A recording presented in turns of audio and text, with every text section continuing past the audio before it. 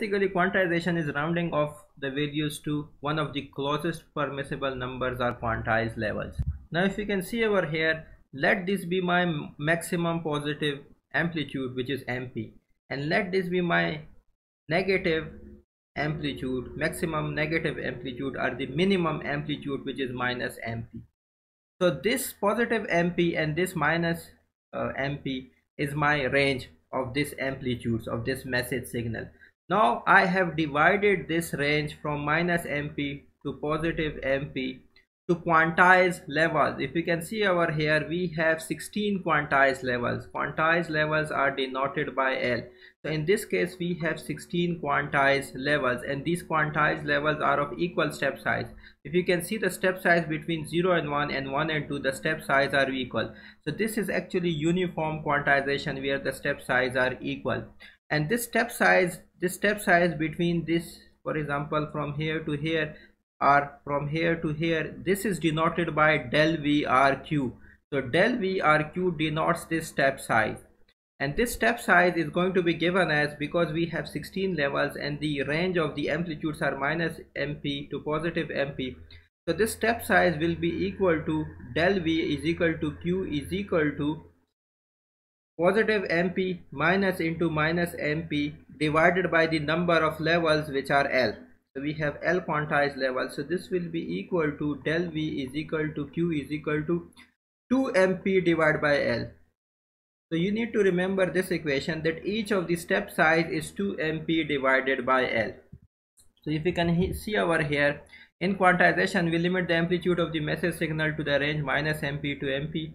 The amplitude range is divided into L uniformly spaced intervals, each of it 2 MP divided by L. I have already described this, that we have the length, we have the width, the step size Q is equal to 2 MP divided by L.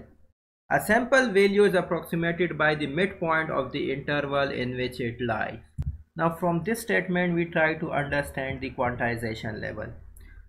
Because I have equally spaced quantized levels, this means that the step size is the same whenever the amplitude is in between the two. For example, the amplitude is in between 8 and 9, that is at 8.5. I am going to either assign it to 8 or 9. So in this case, the midpoint is going to be either assigned to 8 or 9. Less than 8.5, that's easy, I'm going to assign it to 8. Greater than 8.5, I'm going to assign it to 9. But if I'm at the midpoint at 8.5, I'm going to either assign it to A or to 9. Because the total spacing is equal to del V, so that's why this total spacing is equal to del V. So that's why the maximum error in this case, because I'm assigning the midpoint to either of the quantized values, to 8 or 9.